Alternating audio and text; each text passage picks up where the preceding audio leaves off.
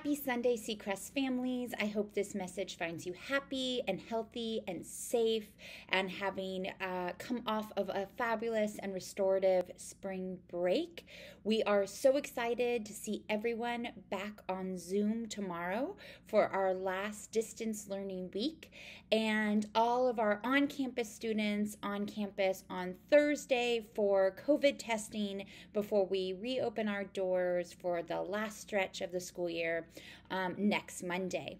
As we launch into April, our theme is environmental stewardship. We are going to be talking in all of our classes across the school about the connection of all living things, our appreciation for nature, our appreciation for the coast that we all get the opportunity to live on and to experience every day.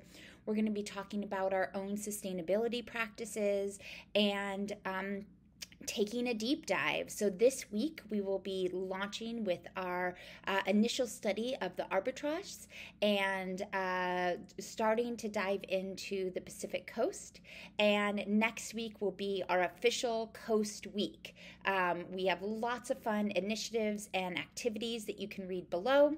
With our Coast Week, we also will be launching our paddle race to create our marine science laboratory that will be breaking ground and being created this summer. So we are so excited to have some initiatives for our students and for our families alike. Please read all of the details below. We cannot wait to see you tomorrow, and have a great rest of your night.